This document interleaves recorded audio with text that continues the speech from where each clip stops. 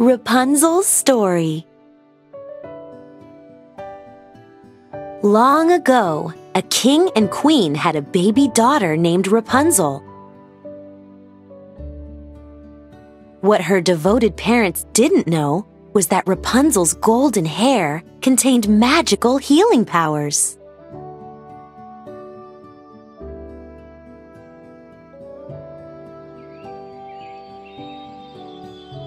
A selfish old woman named Mother Gothel knew of the magic in Rapunzel's hair and wanted it to keep herself young.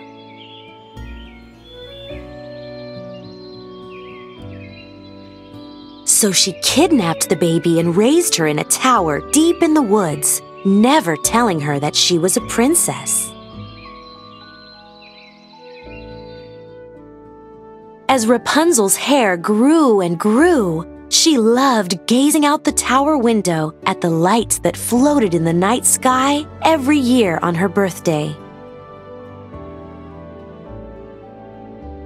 She longed to leave the tower and see them up close, but Mother Gothel refused.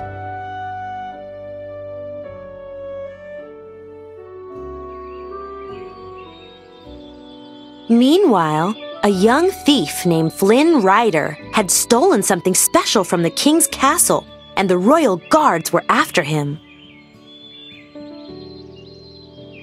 Suddenly, he saw the perfect hiding place, a tower.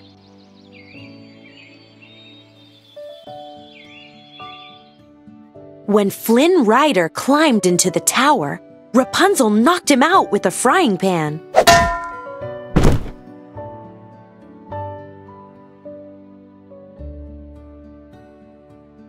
Then, she secretly inspected the satchel he carried.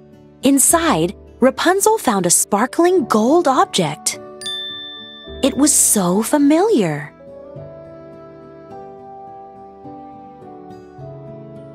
Flynn Rider awoke and found himself tied to a chair with Rapunzel's long golden hair. Rapunzel pointed to her painting of the floating lights. Tomorrow was her 18th birthday. If Flynn took her to see the lights, she'd return his satchel.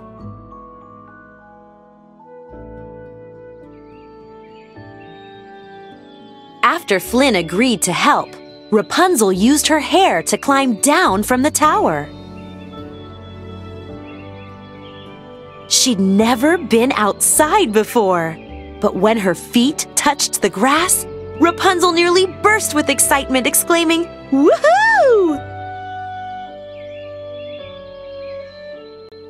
Rapunzel and Flynn enjoyed their adventure, but they were being chased. Mother Gothel was looking for them. The royal guards were after Flynn, and so were his angry partners in crime. They wanted the crown. Days passed, and the royal guards were after Flynn, and so were his angry partners in crime. They wanted the crown.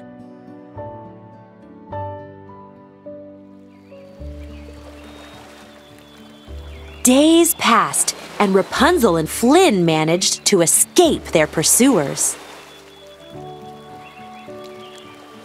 One morning, Rapunzel saw a breathtaking sight.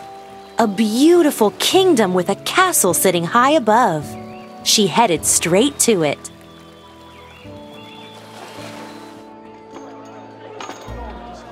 In the town, Rapunzel was drawn to a painting of the king, the queen, and their baby, who was known as the Lost Princess.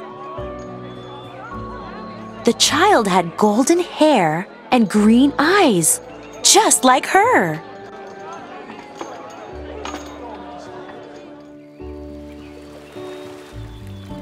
Flynn rode Rapunzel out to view the floating lights, which were actually lanterns.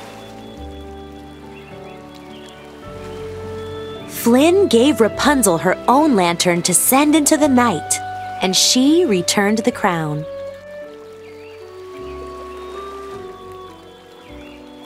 Then the couple gazed into each other's eyes. They were falling in love. Later, Flynn and Rapunzel were separated. Mother Gothel told Rapunzel that Flynn had only wanted the crown. But she realized Mother Gothel was lying. Rapunzel now knew that she was the lost princess.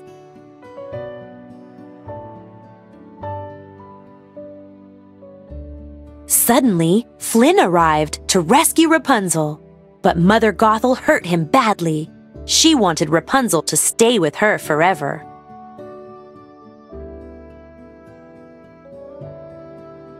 If she did, she'd allow Rapunzel to heal Flynn. But before Rapunzel could act, Flynn cut off her hair, which lost its magic.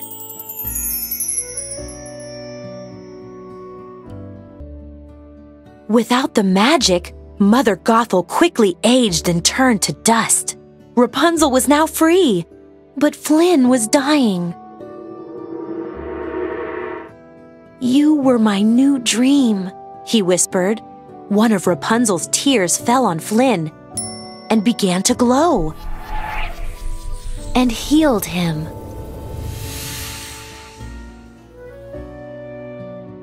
Flynn brought Rapunzel back to the castle.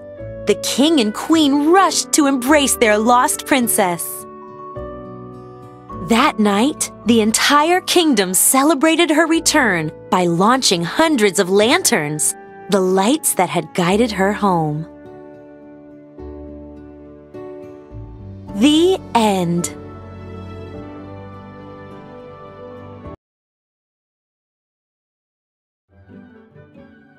Belle's story.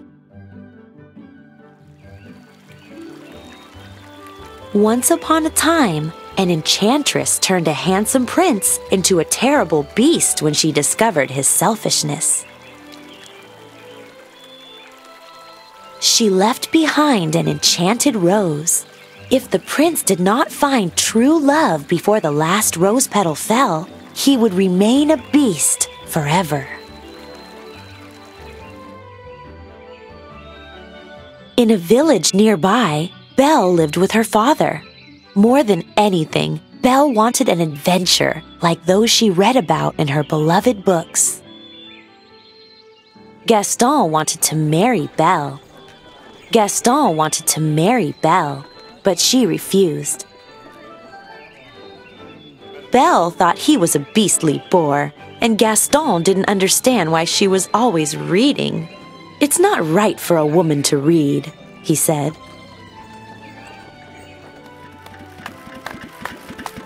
Belle's father, Maurice, was an inventor. His latest invention was an automatic wood chopper, which he was taking to a contest at the county fair. "You'll win first prize," Belle declared.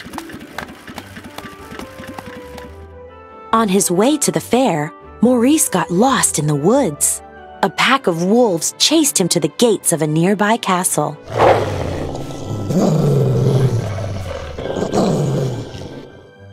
Not sure what he would find inside, Maurice entered the castle grounds cautiously.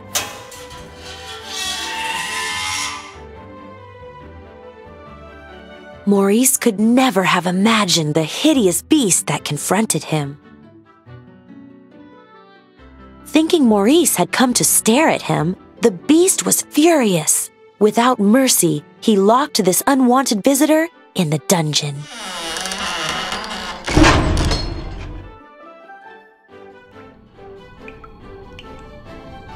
When her father's horse came home alone, Belle went in search of her father and found him locked up. Belle begged the beast for Maurice's freedom. "Take me instead," she offered.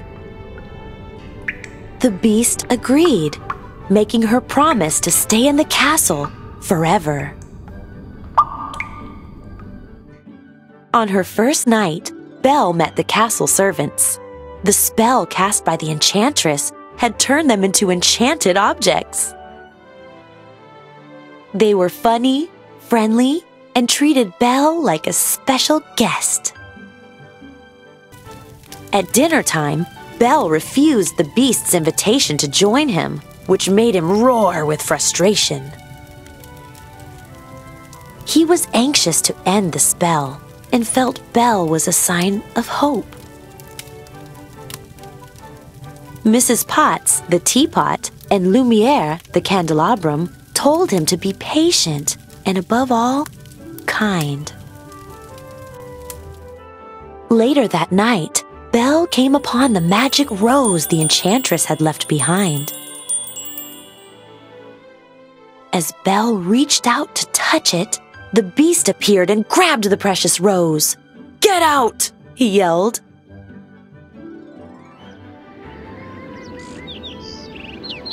Belle fled the castle on her horse, but was attacked by the same wolves that had chased her father.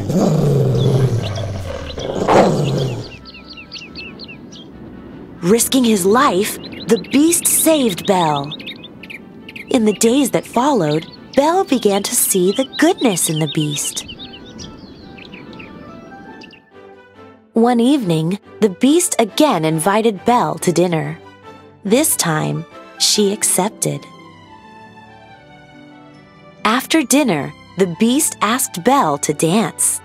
As they whirled around the ballroom, the beast realized he was in love with Belle.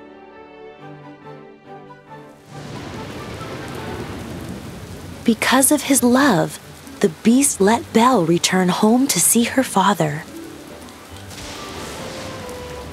When Gaston heard her speak fondly of the beast, he grew jealous and stormed the castle. Gaston stabbed the beast and then was accidentally knocked off the roof.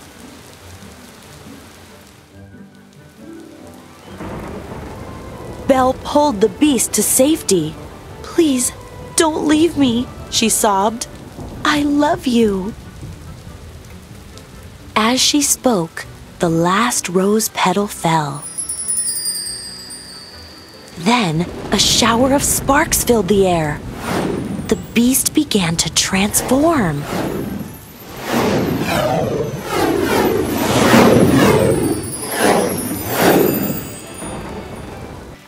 Into a handsome prince. The enchanted objects were filled with joy as they too turned back into humans and watched their prince and Belle fall in love anew. The end.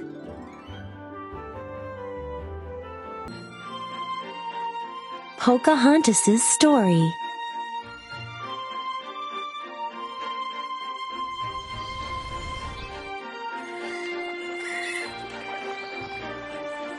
Pocahontas and her friend Nakoma spent many hours exploring together. Floating down the river in their canoe, they were in awe of the untouched beauty around them.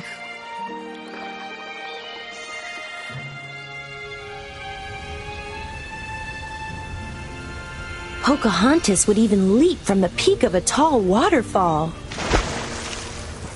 The princess was a free spirit, always on the lookout for adventure.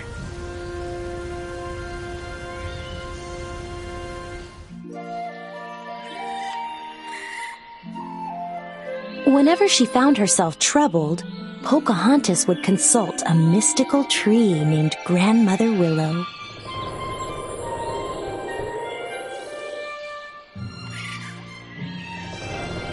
"All around you are spirits, child," the wise tree would say. "They live in the earth, the water, the sky. If you listen, they will guide you."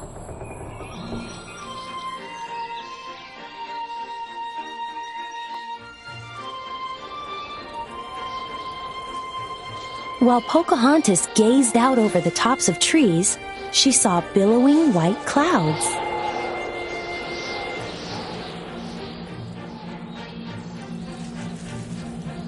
But these clouds were unlike any she had seen before. They were actually the sails of a large wooden ship.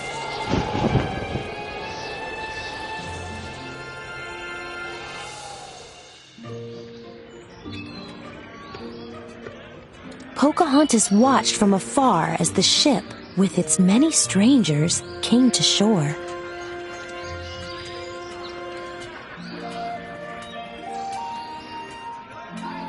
The men aboard were settlers on a hunt for gold, and they believed that they could claim this new land for themselves.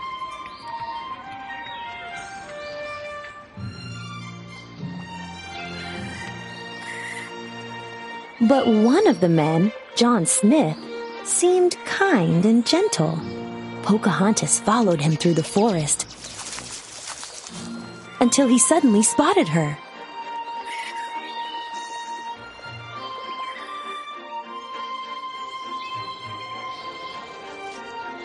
Though she knew she should be cautious of strangers, Pocahontas stepped forward.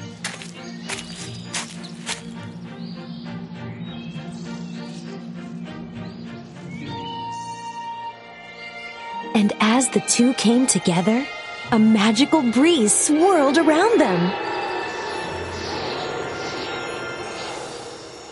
They could suddenly understand each other's language.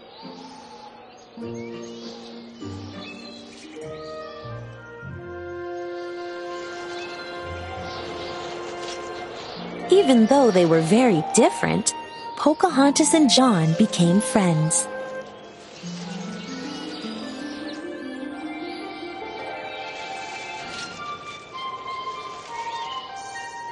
While exploring, Pocahontas showed him what Grandmother Willow had taught her. Things in nature are connected. They are all one.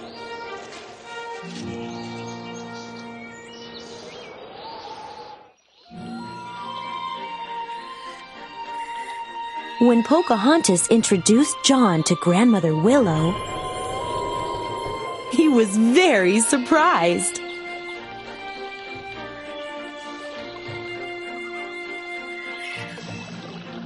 But the Great Spirit told Pocahontas that John had a good soul. He was a man she could trust.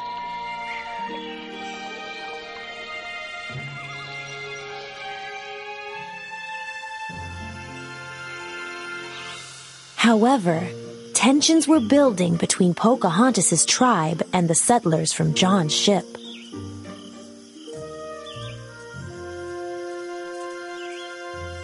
Neither group trusted the other. Pocahontas tried to encourage her father to talk to the strangers, but the chief wouldn't listen.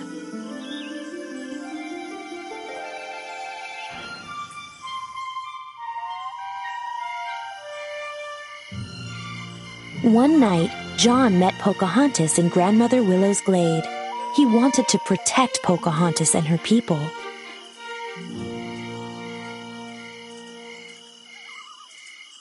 The two kissed. They had fallen in love.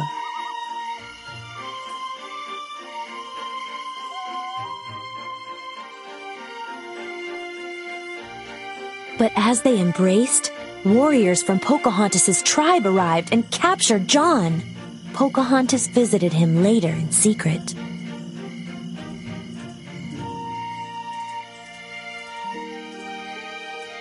No matter what happens, John Smith said, I'll always be with you, forever.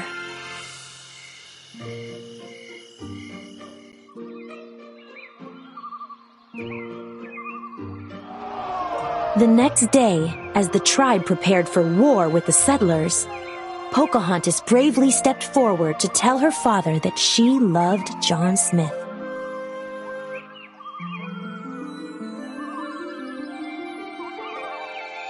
Hurting John would only mean more war.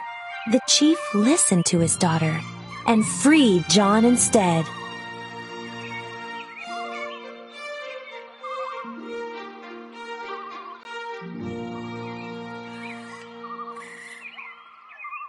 But John was injured.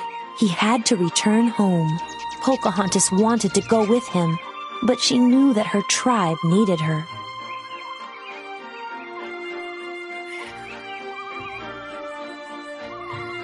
I'll always be with you, forever, Pocahontas said as she kissed him goodbye.